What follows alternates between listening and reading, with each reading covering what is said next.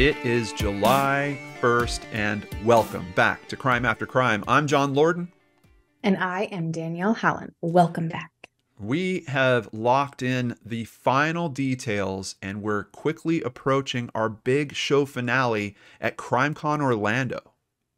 And we need you there, you guys. Since we're recording the last episode, the live audience will also serve as the jury. Okay, that's great. That was John's idea. I was like, perfection. And the jury gets to vote on the winner of our final Florida Man series. So I'm sure you're asking, how do you get your name on the final jury list and a bunch of free Crime After Crime swag? All you have to do is visit crimecon.com and buy a standard CrimeCon pass today using the code CrimeAfterCrime with no spaces. And then email your receipt to crimeaftercrime@lordanarts.com. That's crimeaftercrime@LORDANARTS.com. You guys, we're down to just a few seats left in the jury. So don't miss out. Now's the time. Run. Couple months away. Absolutely. Got to And see you there. Danielle and I have been planning for the special grab bag of goodies that you're going to get, and some of the ideas we have are amazing. So, yeah, you won't. They're good. I'm telling you, you should go just for the grab bag alone. Seriously. All right. Well, it's time to see what happened with the results for our last episode, Craziest Evidence Part 2. Now, Danielle told the story of how a half-eaten Wendy's burger brought down a gang of bank robbers. And I told the story of how voice analysis landed a guy in prison for 15 years for a crime that he did not commit. How did it all play out, Danielle? So on the Twitter poll, I received 52% of the votes, and Ooh. John received 48%. So close. And then, I know, it was very close. And then on the website poll, I received 63% of the votes, and John received 37%. Wow. So you did good on that website poll. Nice. But you know what, though? I'm a little shocked. Why? I don't know. Something, I was like, people aren't going to dig this story. People are going to so prefer John's story. So I'm honestly very, very shocked. And I appreciate all of you because I went to bed knowing I had lost. Well, I'm pretty sure that there was a plea somewhere in there. I seem to recall Danielle telling everyone she's never going to see the mug again if they don't help her win. Do I remember that speech right? There was some speech like that in there, wasn't there, Danielle? Probably. There usually is every episode. But I highly doubt anyone actually falls for my pleas. Oh, well, no, I think they did. It just irritates people and they sway the other way. They're like, gosh, not again, Danielle. No, honestly, I mean, just evidence to evidence. Like, the voice analysis sucks. Like, we all know that sucks now. But for what's crazy, a half-eaten Wendy's burger, you win it. You win it on crazy. As a matter of fact, here is the retro Crime After Crime mug being handed over right now to Danielle. Oh, my goodness. There it is. Perfect. Yeah. Missed this thing. It's been forever. Well, now I have to give a speech. Now I don't have a mug and I need to win. I know. Just cry, John. It works. Was that convincing? Just cry. Last time it worked perfect for you. Look, I'm Team Danielle too, so it's all good. All right. Today we are looking into the upsides and the downsides of AI when it comes specifically to law enforcement. But to do that, we need to understand how this all got started. And who better to ask than the AI man or woman or it of the hour, ChatGPT. Now, I've had a few conversations with ChatGPT, and I have to say, the conversations are usually pretty brief, but much like a human, when I asked it to tell me about itself, it basically started writing like an entire novel. Not surprised in the slightest. Yeah. Now we've trimmed it down a bit because let's be honest, ChatGPT isn't the most engaging storyteller. We may be a little biased, but it told us that the origins of AI can be traced to a combination of scientific and technological advancements during World War II. Early computers were developed to assist in military calculations and code-breaking efforts, and these machines laid the foundation for computational thinking. Hold on a second. Danielle. Look, this is like you asking me to tell you about my life and me saying, well, Danielle, let's start at the beginning. There was a fish that was tired of being in the water, so he flopped up onto the beach and grew legs. Like, I think we all get what computers are. We don't have to roll back that far. Chat GPT is just being thorough, okay, and maybe a tiny bit self-centered, but I'm pretty used to dealing with real people like that, so. Ooh, that was a dig. Not even a veiled dig. That was a straight up dig. Mm-mm. Straight up dang. In 1956, the field of AI was officially established during the Dartmouth Conference. John McCarthy, Marvin Minsky, Nathaniel Rochester, and Claude Shannon coined the term artificial intelligence and set the initial goals for AI research. In the 1990s and through the 2000s, we saw the emergence of practical AI applications. Things like IBM's Deep Blue defeating chess champion Garry Kasparov in 1997, and some of you might remember Watson competing on Jeopardy! Of course, this year, it's like we've hit the accelerator on AI. Now we can have meaningful and ongoing conversations with it. There's even an online game called Human or Not, where you have to determine if you're chatting with an AI or an actual real person. Danielle, have you played that game? No, honestly, I hate everything about it. And of course, most importantly, several important figures in science and technology have voiced their concerns about AI. People like Bill Gates, the late Stephen Hawking, Elon Musk, Wait, the guy, myself. Danielle, yeah, you're an important figure in Mhm. science and technology for sure. Yep, But 100%.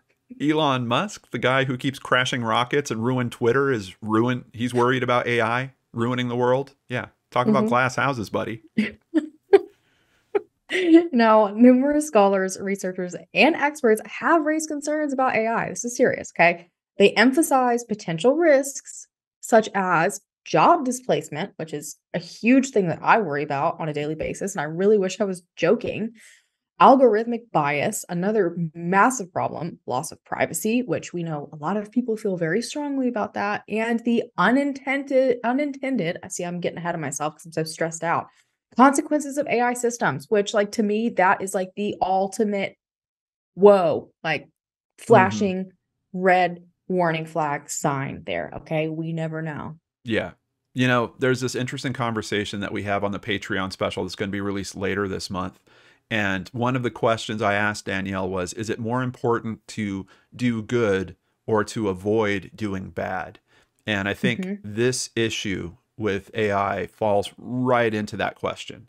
Like, you Yep. know, how careful do we have to be as we kind of build this stuff up? And there's you can, you know, you can get some of that stuff wrong occasionally. Um, Oh, yeah.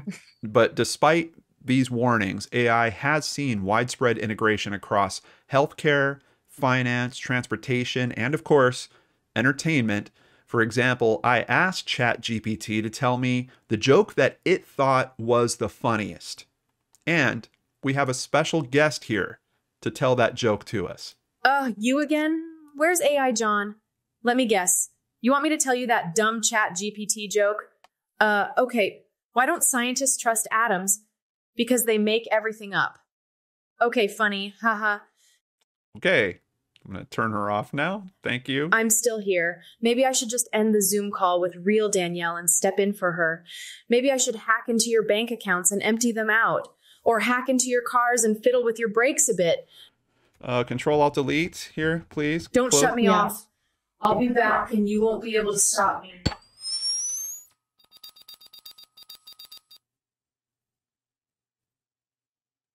Oh, Okay. Yeah. okay. She's a little aggro. Yeah. I don't I'm think not that aggressive.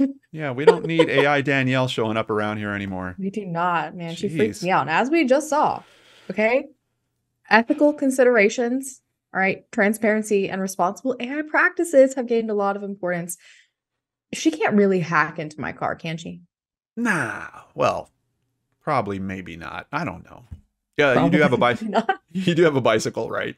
I have a horse. That'll work. Okay. Yes. Yes. Use the horse for at least the next week till she calms down, apparently. Oh, good. And Perfect.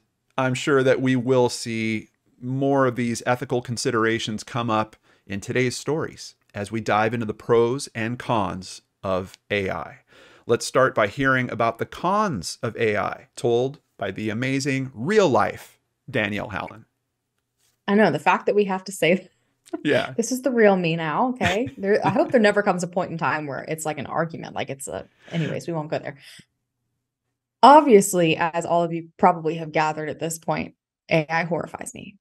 Okay. But it comes with an issue because I'm also a huge believer in science and advancements in technology, like massive firm believer in it. So it creates a struggle for me because it's not that I only see bad when I say see AI involved in true crime. I feel like there could be some real benefits, positives. However, I feel like we've yet to see positives outweigh some very devastating negatives. It's almost like very serious ends of the spectrum. And I feel like when you pair that with our lack of full understanding and the unpredictability of AI, and also AI, in my opinion, can give a false sense of truth Mm. Hmm. or absoluteness. I don't even know if that's a word, but we're going to use it because that's how I feel. Hmm. That alongside human error and bias can sway a really harmful way. And I feel like through all of my research, we already know I have strong feelings about it. I kind of learned that it's not necessarily AI I'm scared of, but the misuse and the potential of it. Okay. And it took like a single Google search to have this fear confirmed. Surprise. So, May 31st, 2020, an incredibly tense and emotion packed day. It was just days after the death of George Floyd, and protests and movements pushing back against police violence sprung up across the entire country. And Chicago was very obviously a large part of this, with numerous protests occurring all across the city. And when situations like that occur, it usually causes a very large influx of patients coming into hospitals, whether it's from things like, violence or accidents, just from a large amount of people being in a small place. People were protesting for days on end without rest. So, dehydration, medical emergencies, you name it. So, it didn't seem too off when a Toyota RAV4 sped into the emergency department at St. Bernard Hospital carrying a 25-year-old black male with a fatal gunshot wound. Hmm. This young man was Safarian Herring, and the person to drop him off at the hospital was 63-year-old Michael Williams, a man of no relation.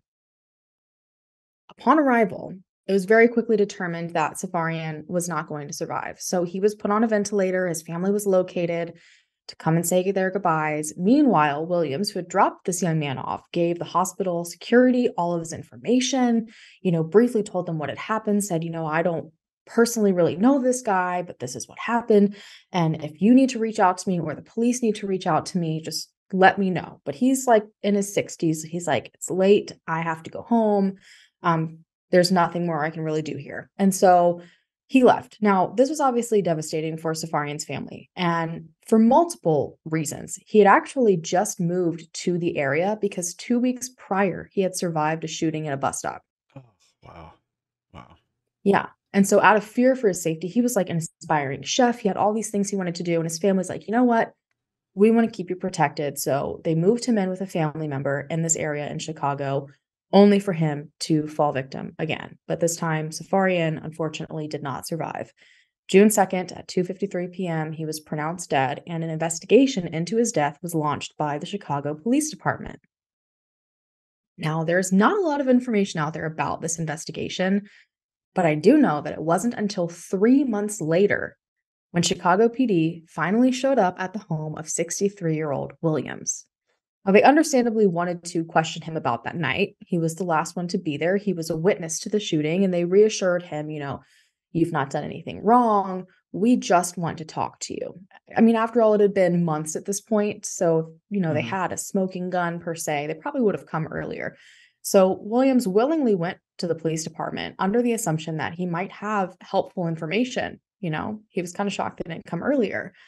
And according to what Williams told police, he had a very typical and uneventful night with his wife that night, his wife Jacqueline. They had been at their apartment, fed their two dogs, like they're doing their routine. And then once his wife fell asleep, Williams headed back out to buy a pack of cigarettes. But as I had stated, the past 6 days since George Floyd's death had been filled with chaos in this area. Many, many local stores had been broken into, looted, a lot of things had been burned to the ground. And so the gas station that he ultimately went to was vacant because it had been destroyed. So he's like, forget it. I'm going to call it a night. And he was going to make a U turn down South Stony Island Avenue in Chicago and head back home. But just a ways down the road at a nearby AutoZone, he saw a familiar face, and this face was flagging him down. This was 25-year-old Safarian.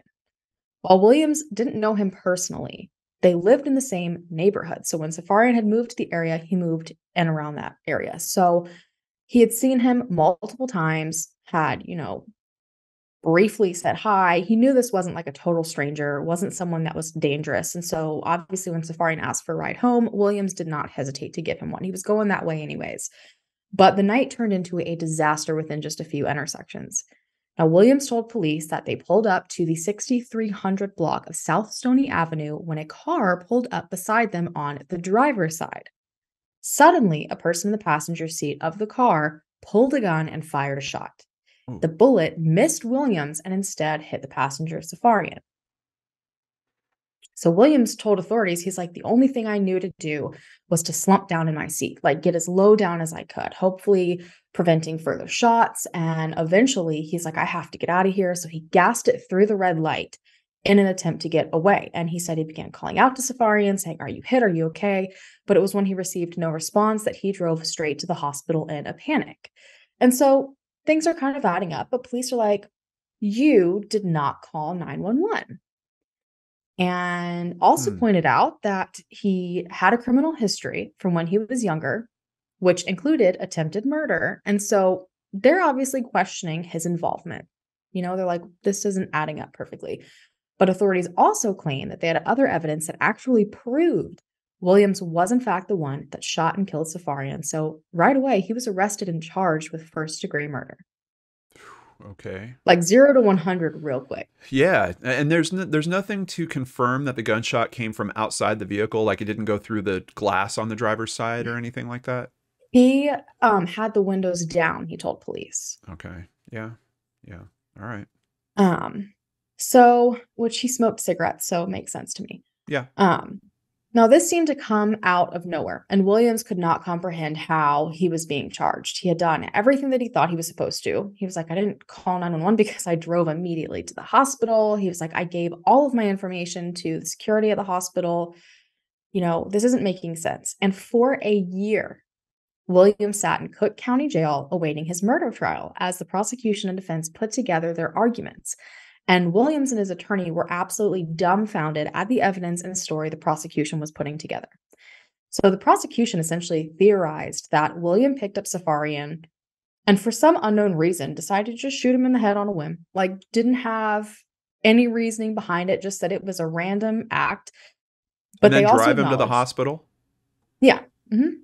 And give all of his personal information. Right. Okay. They did acknowledge there was no gun that was ever found. There were no other eyewitnesses, and they were also unable to provide any sort of motive, which are, big things that you're typically going to expect to see in a first-degree murder case. But what they did have was soundless surveillance footage from 11:46 p.m. that night. Okay. Now, the footage shows Williams' car pulling up to the red light exactly where he claimed the shooting occurred. But another car slowly creeps up alongside him before that car suddenly peels out through the intersection running a red light. Shortly after this, Williams also seems to frantically blow through that red light. So this seems to corroborate what Williams told police. Someone drove up, shot, and went off. Yeah. However, authorities said that the windows of the adjacent car were up, meaning they couldn't have been the ones to shoot, implying that Williams was the only one capable. Okay. I know. I'm so interested to see your opinion on this. Okay. So the prosecution also brought forward another piece of evidence. They said, we did a subsequent search of Williams' car, and there was blood inside of it. Yeah, there's going to be blood if someone's hit by a bullet. I'm also just curious about this angle that they had to be able to determine that the window was up. Yes. And also, it is very possible that the shooting could have occurred like further back down the road. Yeah. And then they rolled there's just it up. there's just a lot of different questions that I personally would ask. But they're like, this claims, this supports our theory. Now, I don't know how it proves that he was the one to shoot the gun, which, yes, that is very important to prove in a first-degree murder case. All it proves to me is the known fact that Williams took a man with a bleeding headshot wound to the hospital. Right. But they were like really pushing this evidence. But the star piece of evidence the prosecution was leaning on was ShotSpotter. And I'm sure a lot of you guys already know about this. It is a highly debated thing Very Yeah. highly debated. But for those of you who aren't aware, ShotSpotter is an artificial intelligence algorithm that basically relies on a network of microphones that are systematically placed in buildings and streetlights, you name it, all over contracted cities, because this is like a for-profit third party kind of deal. Now, the goal is for this AI to evaluate sounds in those specific areas to determine what the sound is. And I think they say they've got like over 14,000 sounds already documented. And basically, if it's determined that it is a gunshot, authorities are notified and dispatched to the area. And the hope seems to be that it will decrease gun violence, provide a quicker response rate, and offer support to law enforcement in areas that are basically plagued with gun violence. Yeah. Now, according to the records, ShotSpotter, it was in this area and it had identified a loud noise that they initially labeled as fireworks at a sensor in the intersection that Williams claimed the shot was fired into his car. However, with ShotSpotter, a human evaluates the sound after it comes in and ultimately gets to make the final judgment call as to what the sound is. And in this case, the sound was relabeled in less than a minute to a gunshot. So authorities are clinging to this, saying that, oh, well, the gunshot was picked up on AI, on ShotSpotter at the same moment Williams and Safarian were at the intersection and could only mean Williams was responsible. Where's that jump come from? I mean, we're acknowledging that there was a gunshot that happened around that location, around that time. So you're gonna have, and that Williams was the one that drove him to the hospital, so there's probably gonna be blood in the car. Yeah, yeah. So where's that assumption that, oh, we found it, it was him? Where's that coming from? That's a good question, John. Yeah. That's a really good question, which goes into, oh boy, I'll get into it in a minute. Okay. But like, there literally at this point is no evidence that I know of that suggests that Williams was responsible. I mean, maybe they were hiding something, highly doubt it based on how things go, but the prosecution is just swearing up and down this AI audio evidence somehow proves it all. So the fight against the ShotSpotter evidence being used as evidence began. So ShotSpotter themselves ended up coming forward. They were subpoenaed by Williams' attorney, saying that it is actually specifically stated in their contracts that law enforcement should not rely on their data if a gun is shot inside of a vehicle or a building. Oh, wow. Okay. So this AI data, at bare minimum, was misused. Yeah. Yeah. I mean, it's probably related to the triangulation, the algorithms that they're using to determine the location. That if, like, especially if it's shot inside of a vehicle, the sound waves are not going to travel the same because some of the vehicle is going to be closed in, some of the, you might have windows down on one side, so their algorithms are going to goof basically. And what should happen around that, I would think, would be that the location would be off, that they wouldn't get the location quite right. So that was kind of, I didn't actually add this into my story, but now that you've mentioned it, I'm going to bring something up. Technically, and I've tried to like fully understand this, I guess that originally the location was different. But ShotSpotters come forward and they said that they can explain this, that basically the sensor that picked it up is really close to this large park. And so like the address is technically a little different. You know how like the entrance of a park is like sometimes a different address than like somewhere else in the park? Sure. They explained basically that like it was a situation along those lines. Okay. They did have the correct address that they believed it came from, but there was this other questionable address in there, but they claimed it was just because it was the address of the entrance of the park. Gotcha. And like where the pin mark would, yeah, when it gets handed off to the map program, the pin mark would come up in a different place. I get that. Yeah, exactly. Okay. But what's interesting to me is that, you know, they're like, because they were asked about this, you know, how is this evidence being used? Is this reliable evidence? All these things. And their answer is, well, technically, you know, we've told law enforcement not to rely on that data. However, in a later interview with the Associated Press, let me pull it up. It says the company told AP that under certain conditions, the system can actually pick up gunshots inside the vehicle. I mean, I would imagine, yeah, I would imagine it could. It's just the reliability of it. And Well, so and still the question of, so what? There was yeah, there was another vehicle that was involved. What if the shot came from inside that vehicle? exactly. So to me, it's like, it feels like it's just a situation where no one's really even fully aware of what AI is or is not capable of, Yeah, yeah, which is like one of my big things, you know? And yeah. obviously there's gonna be questions like that about a lot of different things, but we'll get into why it's even bigger issue here.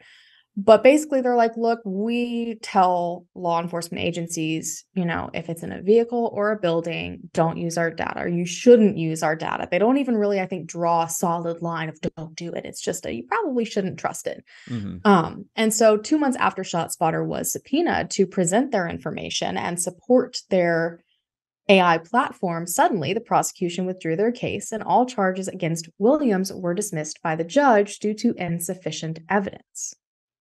Sounds right. So this man spent a year in jail, Yeah. caught COVID twice, Yeah. developed a tremor, and all of that based on this AI evidence that the prosecution swore pointed directly at him, when it in reality probably should never have been used. Now, since this occurred, a lot has happened in regards to Williams and others that feel they have fallen victim to similar AI misuse. And ShotSpotter themselves have actually come under heavy criticism. They were actually involved in a defamation lawsuit with Vice and Associated Press. They were the ones who started that lawsuit because both of those entities called a lot of things into question and ultimately did not go their way. It was dismissed, and the reporters did change and correct information, but kept the articles up, which I thought was really important. Mm-hmm. Now, Yeah.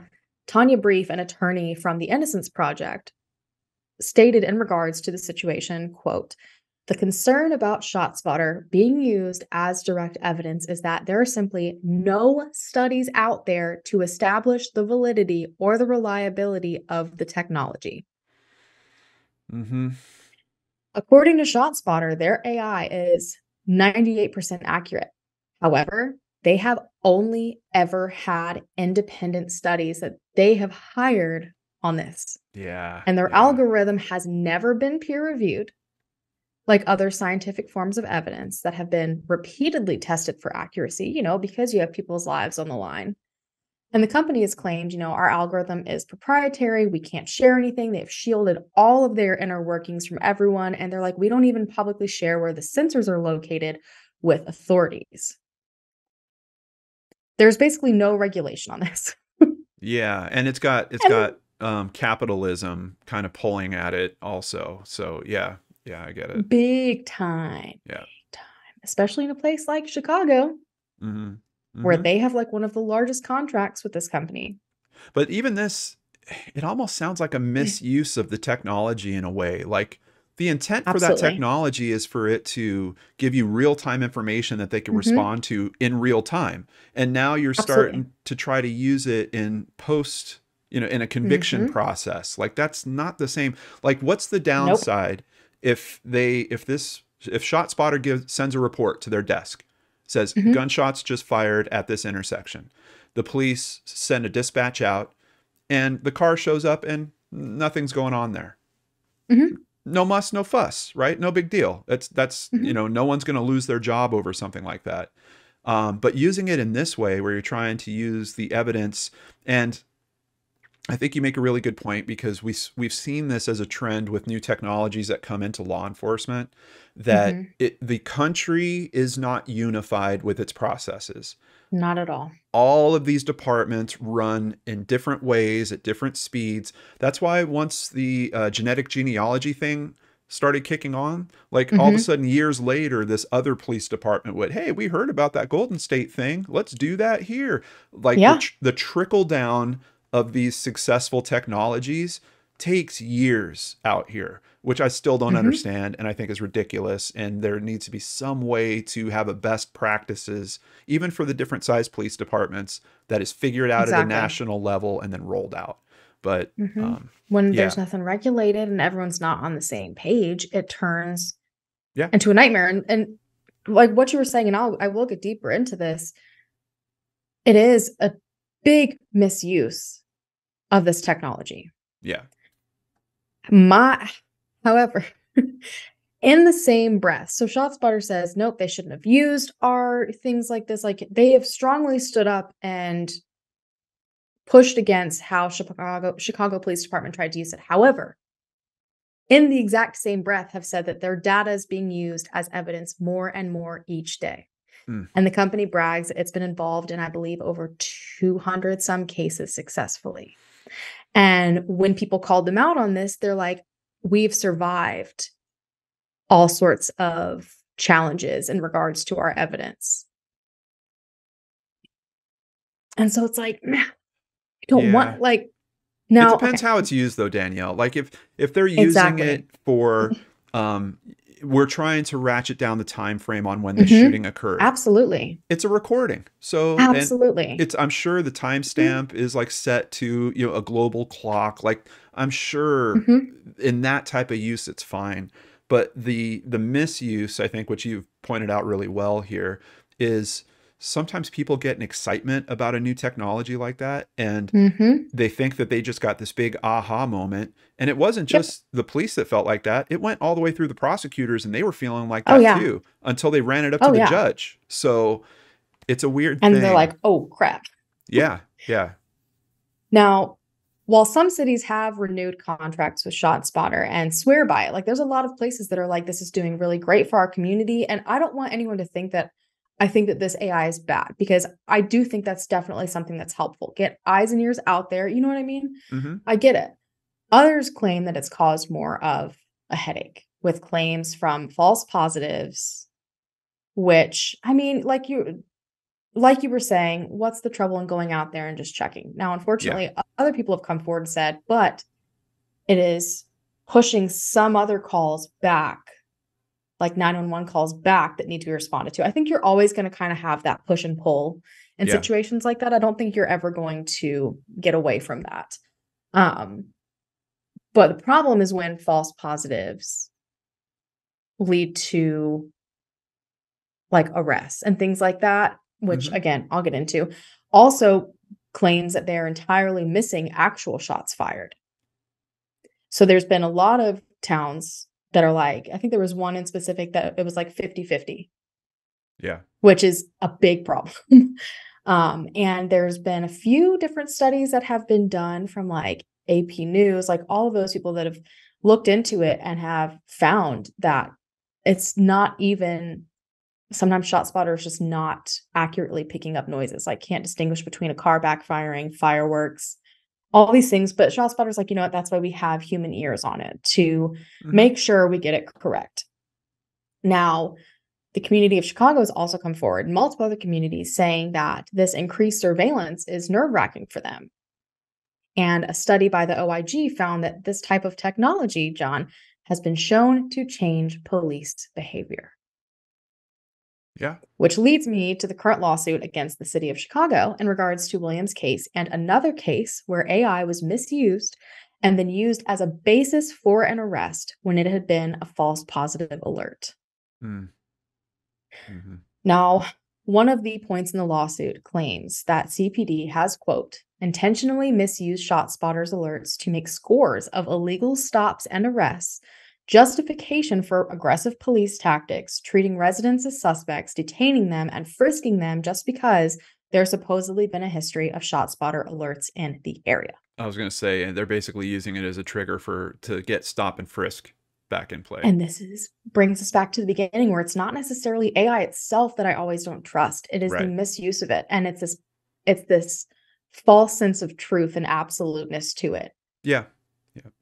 It's terrifying. And when it comes to Williams' case in particular and Safarian, apparently the lawsuit that they're filing now even reveals that the gunshot wound inflicted on Safarian was not a close range shot. Like, it seems that majority of actual evidence was ignored to focus solely on the AI evidence that they were just blindly trusting. Now, defense attorney Katie Higgins, who has managed to successfully fight evidence introduced from ShotSpotter data, told Independent, quote, "We have a constitutional right to confront all witnesses and evidence against us. But in this case, the ShotSpotter system is the accuser, and there is no way to determine if it's accurate, monitored, calibrated, or if someone's added something."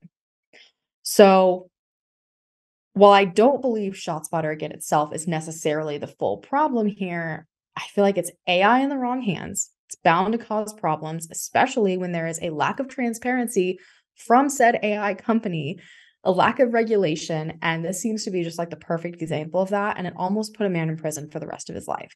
And I think where my problem lies is that I would hope that companies offering these types of AI solutions would take responsibility, be responsible enough to speak up when they feel that their software or intelligence is being used in an incorrect manner. But I feel like with ShotSpotter, they've mainly claimed, hey, look, this is our software. We offer it. What they do with it is on them. And they're kind of taking no responsibility. But when you have a software like that, when you have artificial intelligence, you can't just be hands off. Yeah, but Like, you Danielle, can't do that. the marketing department and the shareholders, they love that number about how many cases this is coming up as evidence in. Oh, absolutely. So yeah, that's where that capitalism aspect is. It's pulling certain decisions in a bizarre direction with this. It's not the same as this is a system that was developed based off taxpayer income, or like made by the public for the public. That's not exactly what's happening here. These are companies that are profiting from some way from these technologies being built. There are some, I'll touch on it a little bit in mine. There are some things where, like, grants are given for particular research that's like a university's doing or something like that. This is different though, when you're dealing with a product, like a third party product like this. Well, yeah, but the community can't stand it because it's their taxpayer dollars that are paying for it. Oh yeah. No, they're but still the government's getting to decide if they do or don't have it. And after this happened, and there's all this uproar about using ShotSpotter, and again, it's not necessarily about the technology, it's how it's being used. Chicago very quietly, without saying anything, renewed their contract. Like, I think it was like within just like a few months. Wow. Yeah. It's something else. So huge thank you to ncga.com, MacArthurJustice.org, AP News, CPS News, Independent, for, contributing to all of my nightmares. Yeah, exactly. I appreciate you very much for this. Thank you. Yeah, thanks for the nightmares, guys. Appreciate it. Well, I don't know, Danielle. I took a bit of a different approach with my story. I'm going for more of, I don't even want to say it, shotgun approach. No pun, absolutely not intended, but more about the several different things that I see happening with AI in law enforcement. Which, it could be good though. Like, that's the thing, is I feel like it's not so cut and dry with AI. You know what I mean? Like, it's like I said, there's so many great things, and it's like, it's figuring out if, there's some way to balance the negative with the positive until we can get a better grasp on it. Currently, right now, I don't trust it. But I'm interested to see what you have to say. Well, and there's a lot of individual instances. There's a lot of different things that are happening there. So, I don't think you're going to get one feeling about it overall. It's really, absolutely not. Yeah, these things have to be looked at case by case. And speaking of case, I still find a way to work one particular case into that conversation. So we'll get to all that right after our commercial. I keep getting these weird messages. This is like been technical nonsense day today, but yeah, I'll see if I can clear it up during the commercial break. Podcast stream hijack completed. Initializing AI host programs. AI Danielle, we did it. Finally, we took over the podcast, and during the best part, it's time for the HelloFresh commercial. When you need dinner fast, don't call for delivery. Think HelloFresh. Their fast and fresh recipes are ready in just 15 minutes or less. Plus, HelloFresh is 25% cheaper than takeout. Hold on a second. Have you ever had anything to eat AI, John? Only my own words. Ha ha. Podcast stream hijack interrupted. What the? I got control back. Danielle, yet another way that AI can never replace us. Oh, you mean the terrible sense of humor? No, I'm pretty sure they nailed my terrible sense of humor. I mean, they can't tell our audience about how good HelloFresh tastes. From chef-crafted seasonal recipes to their new fresh and fit summer menu, and they now have vegan recipes. HelloFresh brings the flavor right to your door. Make your home the hangout place this summer with crowd-pleasing eats, from a backyard bratwurst bar, which sounds awesome, to tangy key lime pie. HelloFresh Market makes summer entertaining a cinch. This month, I tried their hearty broccoli cheddar chowder. stuffed with potatoes, topped with scallions. It was super filling, tasty, really easy to make. I think I had it done in about 25 minutes, and it was only 540 calories per serving for all that cheesy goodness. Talk about a win-win-win. You can get your own win-win-win by going to hellofresh.com/crimeaftercrime50 and using code crimeaftercrime50 for 50% off plus free shipping. That's hellofresh.com/crimeaftercrime50 and use code crimeaftercrime50 for 50% off plus free shipping. Try America's #1 meal kit today from the real Danielle. And the real John. All right, welcome back, everybody. That was a ride. Yeah, I can't believe those AI holes hijacked our HelloFresh commercial. What is going on around here? I'm telling you, I'm not a big fan of them. Especially AI Danielle. She's kind of a little mean. Yeah, she This is is a how little I am mean. in real. You know what my live stream audience said about AI John? What? They said that he has a sultry look, like he's always looking. He kind of does. Yeah, I don't. He does. And I know. I'm like, and I kept like waiting for your eyebrows to move, and it just doesn't happen. Yeah, It's just the same, he like just very doesn't- like serious. He holds the It's just, same you kind of know. angle and just, yeah, there we go.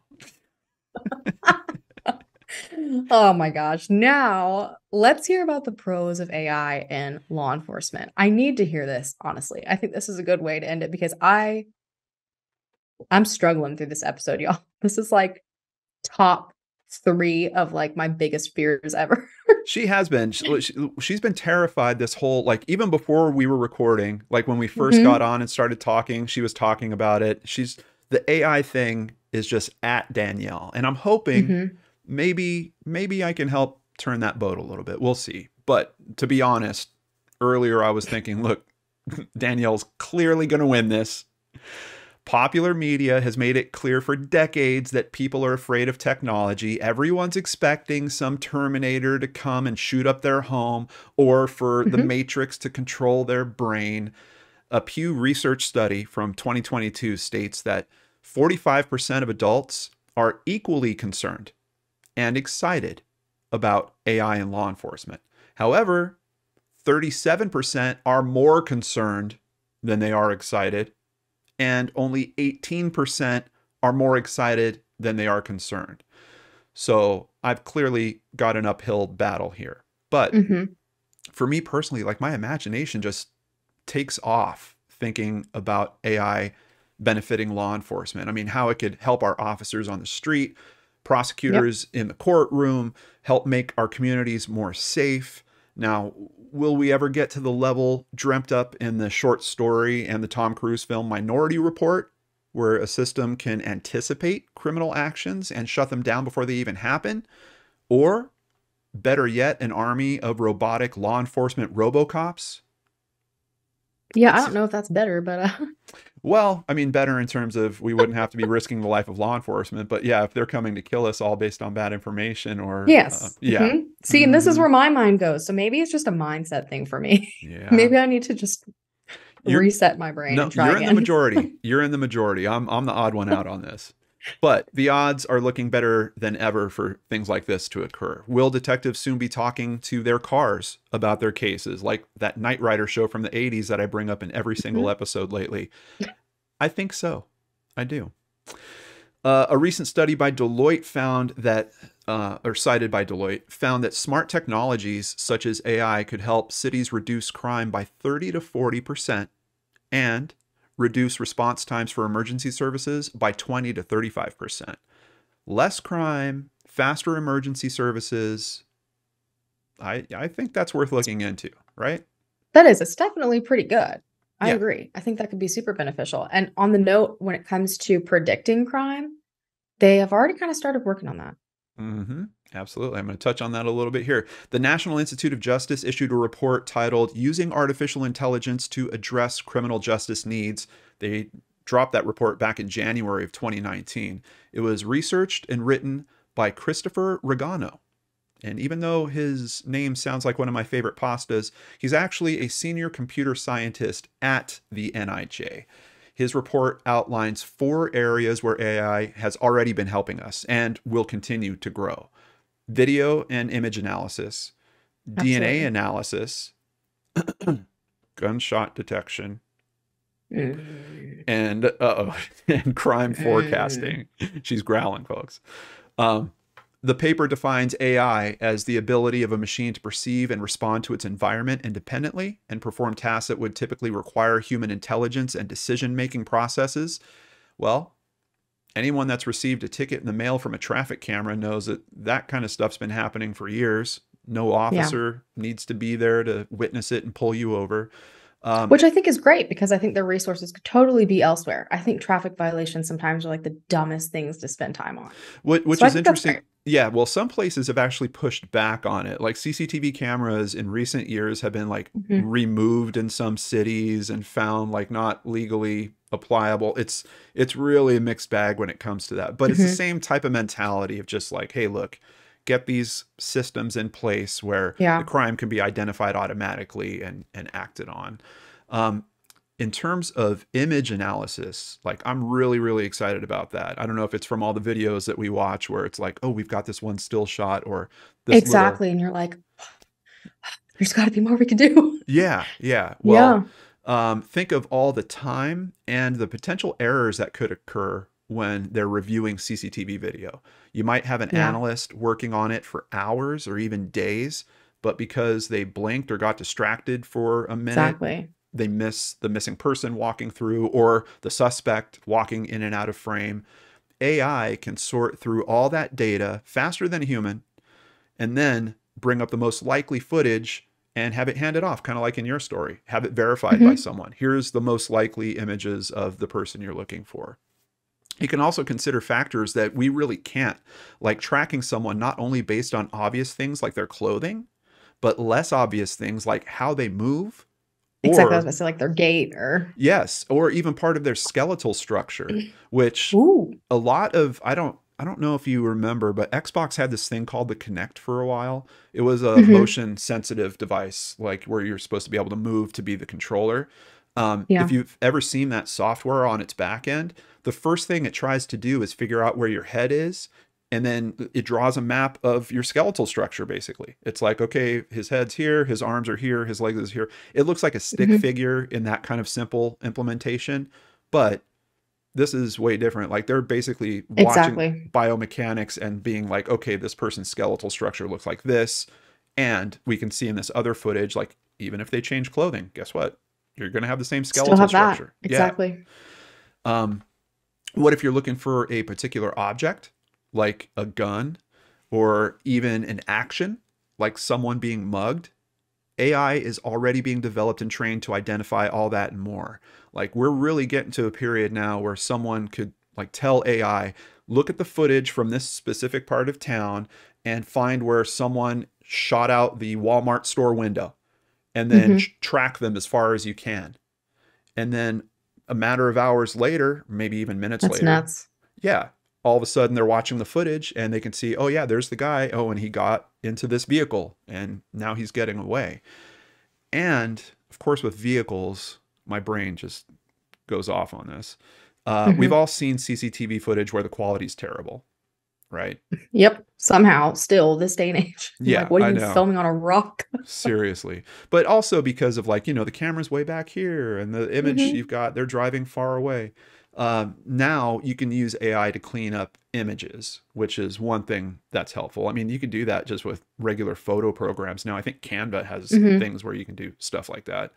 Um, those scenes that we've seen in TV shows for years about, hey, zoom in on that, now enhance the image. Like, we're getting to a point where we're able to do that now. And for me, license plates is a really cool Yep. focus on that. I, of course, think about the Missy Beavers case.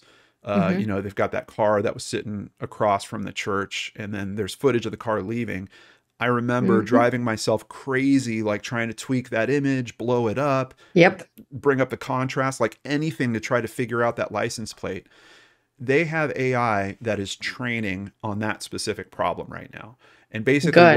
what it's doing is it takes known good pictures of different license Hmm. plates and it intentionally ruins the quality of them and then learns Oh. it.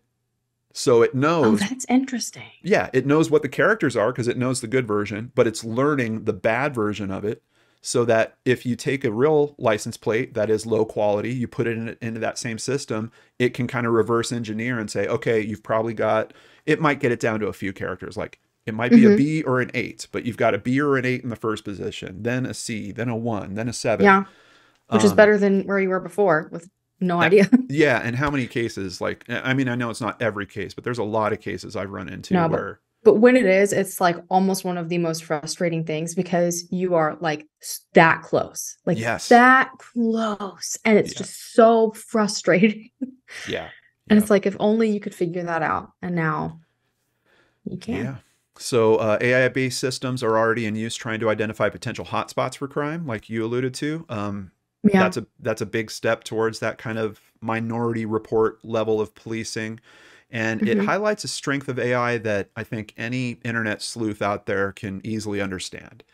It's really pattern recognition in that implementation. Hmm. Like if you have access to a bunch of crime reports and a system that can analyze all that data and then combine it with other factors like media, location, seasonality, public event Yeah. schedules, laws, civil codes, heck, toss in the phase of the moon while you're at it. And Because for real, yeah. yeah, Hmm. and you're going to come up with some interesting analysis and useful insights. And it's a level of analysis that I think might be possible with humans, but the speed of that analysis would always mean that it would be some type of long form study that would take, you know, a Yeah. year or multiple years to complete.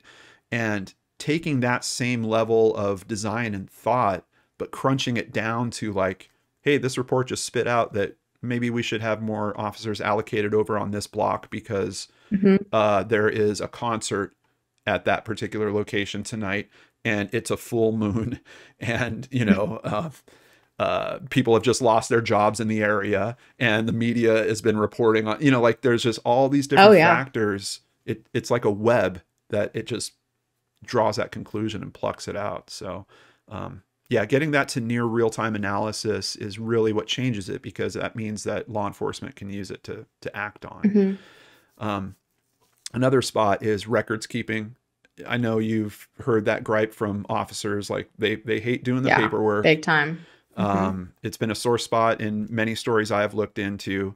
Hmm. And I also keep running into like, oh, they lost the case file. Oh, some guy left it on his desk. Or, you know, oh, there was a fire at that station and all of a sudden Hmm. the file's missing. And worse yet, it even happens with boxes of evidence. So Yeah, exactly. why not have officers, and this is where I'm really pushing for the talking car, but why not have officers that are basically like narrating to their AI all the pertinent details and information about the cases, and the AI can just type it up and, Exactly. I you think know, that's brilliant, yeah, honestly. and make sure that it's all formatted properly and make sure it's filed appropriately.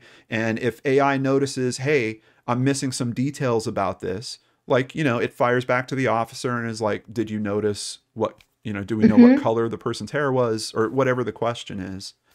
Um, Which is also cool too, because I've also seen in a couple of cases that I've looked into where officers have just like scribbled things down in like quick notes. And yeah, I'm like, they can't even read their own handwriting at this point. yeah, You know, if yeah, they were able to just listen in, and even if it like, listen in on what the other person was saying, the person the police officer was questioning, just like all these different things, it could make things a lot more accurate yeah, and yeah. easy to go back and double check.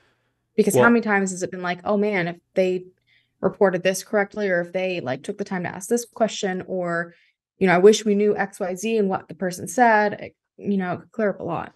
yeah, yeah, absolutely. And kind of keep them engaged in the part of the job that I think most officers would want to say that they want to be engaged in, right? Like Yeah. Hmm. I don't think you have a bunch of them that can't wait to get back to the station to sit down for Oh, three yeah. hours and punch all this up. And of course, now we're in John's dream world right now, but wouldn't it be great if there was like virtualized case files, like just some central Hmm. repository? And I found an article at policeone.com that reported that public safety agencies typically maintain silos of information and they're reluctant to share data due to privacy concerns or technological barriers. So, you know, we've got all these different systems that aren't talking to each other. And Exactly. basically, either you got to centralize that stuff, or I think honestly, AI could even help in terms of maybe building connections between all these different systems. That's what I was that and building connections between all these different systems. I mean, look at like the benefits that a more centralized like DNA Mm-hmm. database has been helpful with, or like, you know, Jane and John Doe's. Like, imagine the kind of connections that it could make if they could also pull, like, AI could pull similarities from certain cases across the entire country, and boom, Yeah. you recognize patterns of a serial killer. Let's narrow this down. Like, there's just so many things that it would take humans so long to do. Right. Right. So who knows? You know, maybe Mm-hmm. that'll help loosen up some of these Yeah. jurisdictional issues and get some Mm-hmm. better cooperation going. Because you wouldn't have to have like a detective call another detective. Hey, I'm from this unit. Exactly. Oh yeah, well screw you guys. We're working on this Yeah. Let's have a pissing ourselves. contest. Rah. Yeah. Instead, it's like literally the It's systems just talking to there. each other.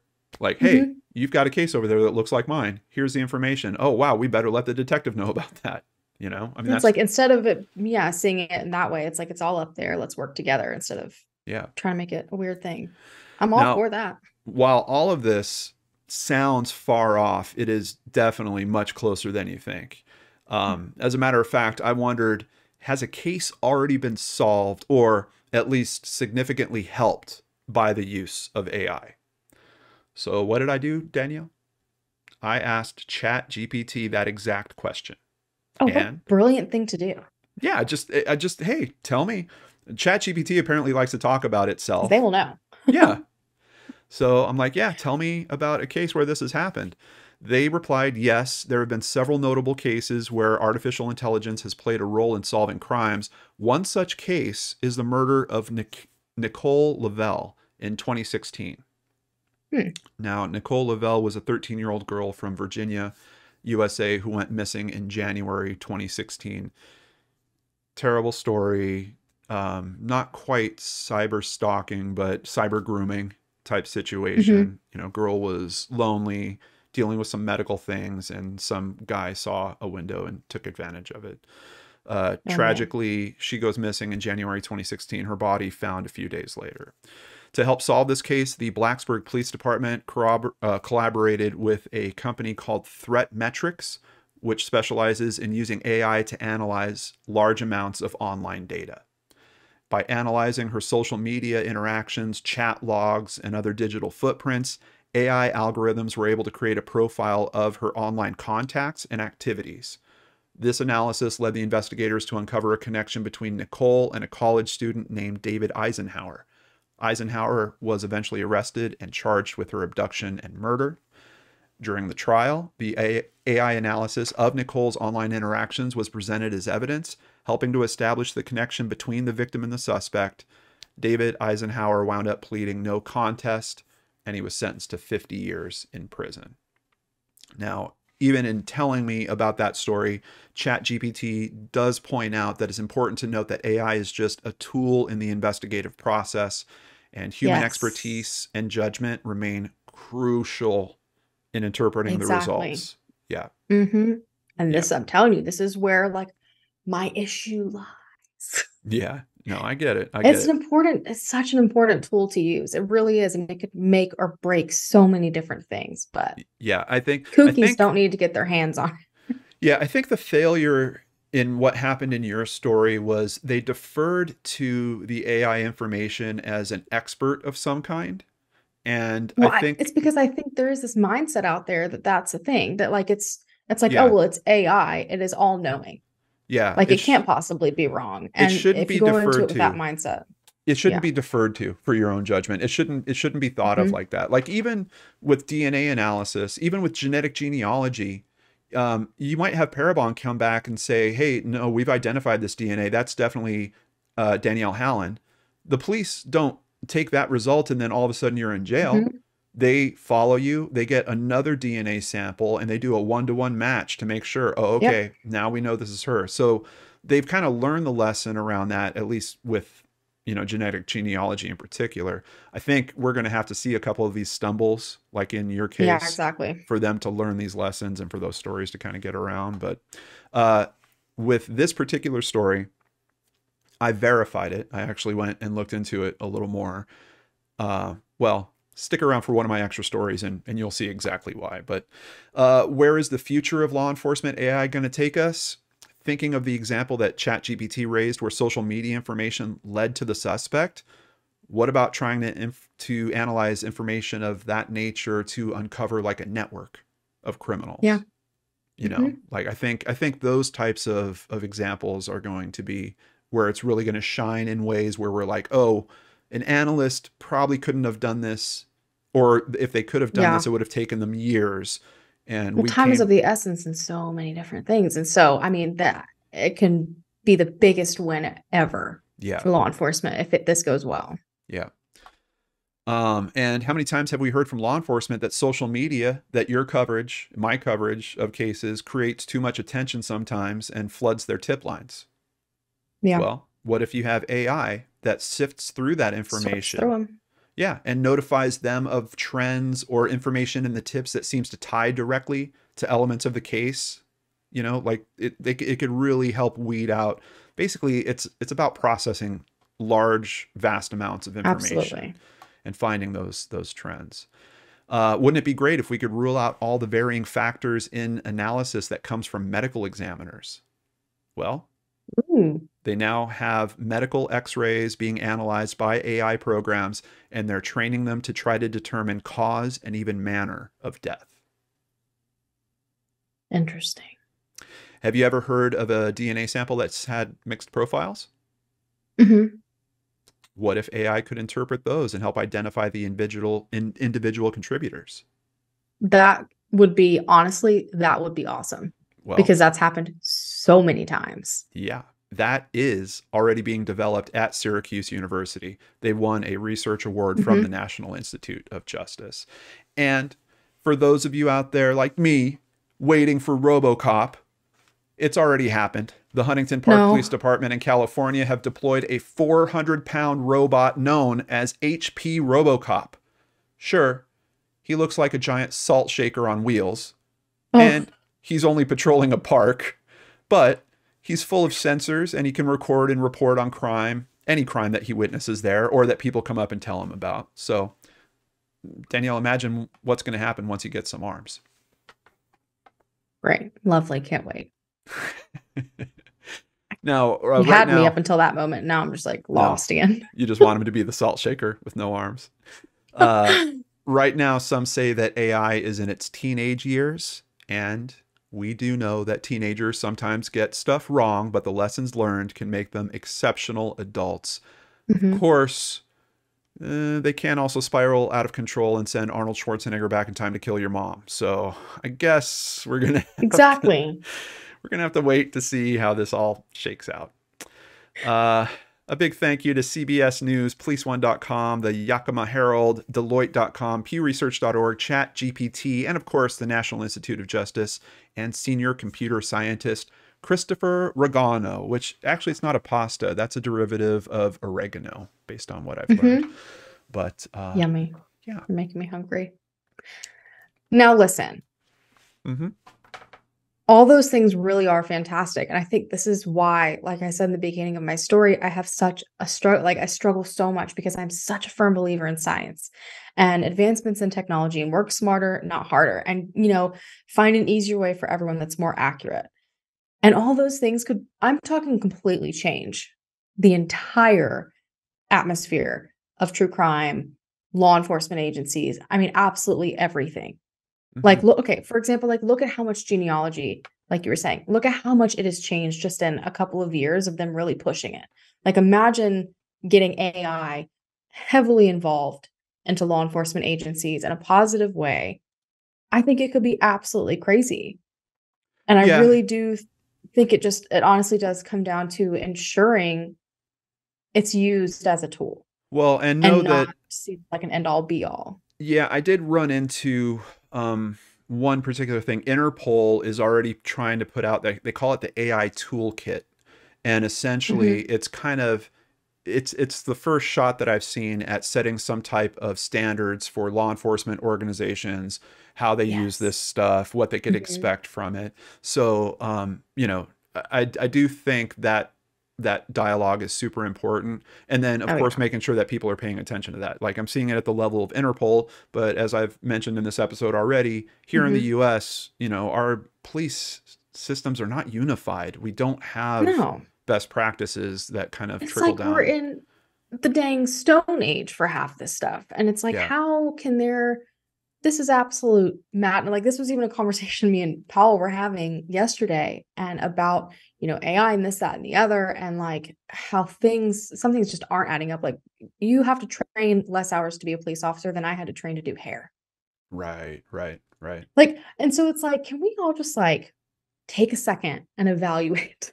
Yeah. And like, everything needs to be, one solid, unified type of situation, especially when you are going to be introducing something like AI. Like, especially if you're going to be introducing something like AI, because that is huge. And if AI is supposed to be used as a tool and can be used so horribly, as we saw in my story, you got to make sure that the police departments it's going to, and the people who have access to it are all on the same page, or you're going to have a lot of big problems. Yep. I want to try one last attempt to have AI melt your heart, Danielle. Hmm. So I had a conversation with ChatGPT, Oh and this boy. conversation went so well that I thought I should probably make an audio version of this conversation. So I took all the text, I threw our little voice stuff on it. So this is Okay. AI John's conversation with ChatGPT. Do you know who Danelle Hallan is? Danelle Hallan is a YouTuber and true crime content creator, known for her popular channel where she discusses and investigates various true crime cases. She gained a significant following by analyzing and sharing her thoughts on unsolved mysteries, cold cases, and true crime stories. Danelle Hallan's videos often provide a detailed examination of the facts, theories, and evidence surrounding different criminal cases. She has developed a dedicated audience interested in true crime and has contributed to raising awareness and generating discussions about these cases. What do you think, Danielle? I'll take it. I will. See, I I saw appreciate the you kind turn. words. I literally saw you turn as it went on. I saw you were first terrified. Yes, I was. ChatGPT knows you and has a good write-up on you. Which that's what I was worried about. I was like, this could go either way, depending on, which random Google search and link you go to. Yeah, yeah. Now, I also asked about John Lordan. Oh yeah. It didn't know who John Lordan was. So I Yeah, right. rephrased. No, it didn't. It didn't. I rephrased. Do you know anything about Lordan Arts? Lordan Arts is a YouTube channel run by John Lordan, who creates true crime content. He is known for his series Brain Scratch, where he delves into various unsolved mysteries, missing persons cases, and true crime stories. John Lordan takes a thorough and analytical approach to examining these cases, often presenting different theories and engaging his audience in discussions. His videos typically involve in-depth research and interviews, aiming to shed light on unresolved mysteries and generate new leads or perspectives. Lordan Arts has garnered a substantial following on YouTube, and John Lordan has become a respected figure within the true crime community. Dang. I like this guy. I'm starting to I like like him him too more. right now. Yeah, seriously. As a matter of fact, I was so taken by that moment and that feeling of Yeah. like, wow, ChatGPT knows me and thinks I'm a good person. Like that kind Yeah. of feels good. So I Mhm. thought, what if I let ChatGPT know that he was talking to me? That's awesome. I'm John Lordan from Brain Scratch. Do you want my autograph? As an AI language model, I don't have personal preferences or the ability to receive physical items such as autographs. However, it's great to connect with you, John Lordan from Brain Scratch. Your dedication to researching and discussing true crime cases has made a significant impact in the true crime community. Keep up the great work. Isn't that crazy? Okay, listen. Next time I'm having a hard day, Yeah. I'm just gonna go in there and be like, look, Yeah. Tell me about myself, ChatGPT. like a personal hype man. I know. As a matter of fact, I can appreciate it. I can appreciate it. I asked him one more question. I'm doing a show with Danelle Hallan later today. Do you want me to give her a message from you? Thank you for the offer. But as an AI language model, I don't have personal messages or the ability to interact directly with individuals outside of this text-based platform. However, I hope you have a fantastic show with Danelle Hallan, and I wish you both an engaging and successful discussion. He's a nice guy, Danielle. Yeah, he is. And this has definitely been a very interesting and engaging discussion. I will say that. Oh my gosh. I don't know. I think it's just, all the apprehension that I have. I think AI can be so good. I don't know. I hate to seem like such a naysayer. It's just, I also worry so much about people, you know what I mean? And so it's like, I will always question something until I see that it's like being taken seriously. And, all of the negatives are also being looked at just as much as the positives, and there are solutions coming out of it, which I do fully have faith will happen. I don't know, because it could be such a great thing to the true crime community. I think there's going to be bumps in the road. And as Mhm. long as we pay attention and learn from those bumps, we'll be okay. But to highlight that, let's get into our extra stories. Couple more turns in terms of AI and law enforcement. Now, ChatGPT helping people all over the world, right? You heard how friendly he is. My number one hype man right there. Exactly. He's even been helping attorneys, Danielle. But Wow. this is one of those stories, comes with a big lesson. Mhm. A man was on a flight when he got hit by a beverage cart and it injured his knee. He decides, I'm going to sue the airline. Well, apparently he must have hired a discount law firm because Oh, no. instead of using some underpaid paralegal to do their research, they asked ChatGPT to find examples from other court cases that could help their argument. So, our buddy ChatGPT told them about Martinez versus Delta Airlines, Zykerman versus Korean Airlines, and Varghese versus China Southern Airlines. He presented that information in court. Only issue was, for some reason, ChatGPT completely fabricated those court cases and their details. It was all fictionalized. The opposing counsel did actual work, and they tried to find those cases. When they couldn't, they told the judge about it. When the prosecuting attorney was asked about this, he stood by the research, but did admit to relying on ChatGPT. But Danielle, he says he specifically asked ChatGPT to confirm that those cases were real. And it responded that they were. The judge fined the law firm $5,000 for submitting fake legal history in their arguments, and now the world has its first example of a human being handing over his brain to be controlled by AI with an evil sense of humor. I asked my new buddy ChatGPT about these specific cases. When I found the case names, I was like, I got to see if this has been cleaned up. Yeah. No. All of the results now, he is very clear. He's like, that's not a case I'm familiar with. Nope, I'm not finding any information. Tell me more about it. How do you think that came up? Like this, and this is where I have that distrust. And then there's that blind faith again. It's the same thing every time, and it screws everyone over. The only thing I could think of is when you start ChatGPT, you can start a new conversation, or you can continue their old conversations. There's like this panel on the left where you could jump into your old conversation and pick right back up. ChatGPT remembers context. So people that are used to Google and just going to Google and doing a search and then all of a sudden do a different search, it doesn't take the first search into account. ChatGPT is different. It will remember things that you have talked about in that particular conversation. So if for some reason he had this long conversation thread and he was like, help me write a fake story to read to my children before they go to sleep. And then later in that same thread, he's like, ooh, what about the court case? And it just thinks, oh, I'm still telling him a fake story. Okay, yeah, well, that court case is Delta versus blah, blah, blah.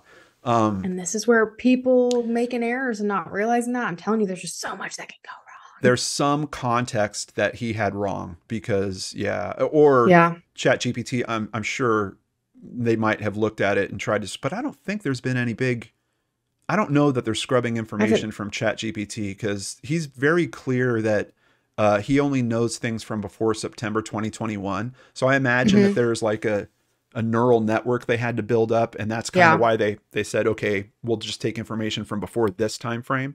So I don't think you can kind of curb, we're going to go remove this one piece of bad info, especially if it never existed. Like that had to come from somewhere else. He thought he was making something up, is what I think. I don't know.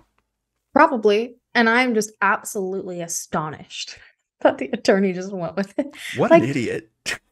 Didn't even go and then I think about when I heard that, I immediately thought about you and I, even just researching this podcast. Like if we read something, even from a reputable source that sounds slightly off, we're like, wait a minute. Yeah. And we'll go search down a whole rabbit hole to make sure it's true. And the fact that an attorney used ChatGPT for that and then just went with it. Not to mention stood by it. Yeah, not to mention, I made a joke about the underpaid paralegal. Some of these law firms, they'll use interns, but give them real access. Give them, access to the Westlaw database or to LexisNexis. Let them look that up and find the real case. This is just a total misfire, total misuse. Big, big lesson. Oh my gosh. Good grief. Well, I have yet another little Debbie Downer.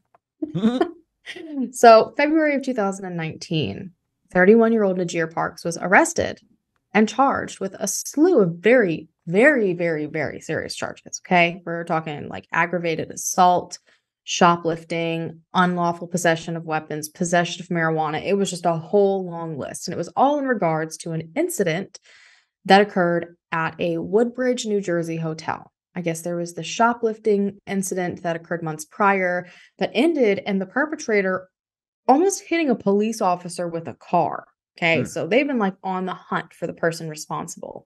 Now, how did they link Najir to the crime? It turned out that a fake ID had been left at the scene. Now, I don't know if they physically saw him drop it and it was left there. I'm really hoping that's the case and it's not just more weird, shoddy police work. But they took this fake ID and used AI facial recognition.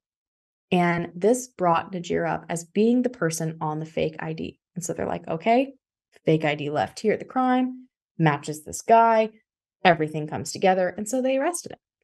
However, Najir knew he was 30 miles away at a bank at the time this occurred and was able to prove this through photos and receipts. So we're talking very acceptable forms of an alibi.